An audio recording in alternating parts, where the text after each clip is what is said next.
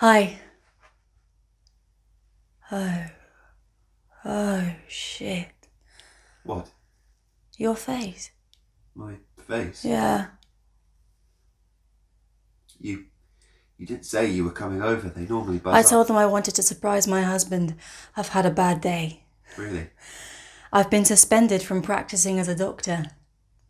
It's all I do, really. It's a big deal. Is he in? He's on the phone. Jenny, You're holding something back. I mean, you've been doing that for a while now, but something's changed. You've suddenly become really bad at lying. I beg your pardon? Maybe you want to tell me. You think this has all gone on long enough. You could lie easily when you believed in it, but now you think he's gone too far.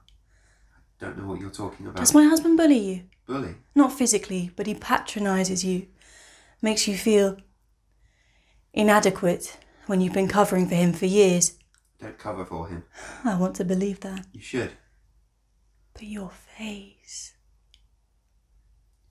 If you take a seat, when he's off the phone, I'll let him know you're here. I wanted his support because, as I say, I've just lost my job. Even if I'm eventually cleared, this kind of thing follows doctors around. So I want my husband to comfort me. I need the man I married. And for a moment just now, I thought he was back. And whatever happened for the rest of my life, whatever happened in this world, which is a really hard place, by the way, I thought he'd be there for me. You know what that's like, don't you? Yeah. But I can see from looking at you that he's not going to be that for me. From the expression on your face, I think he's having sex with Kate Parks again. You split with your husband, you can imagine something of what I'm feeling.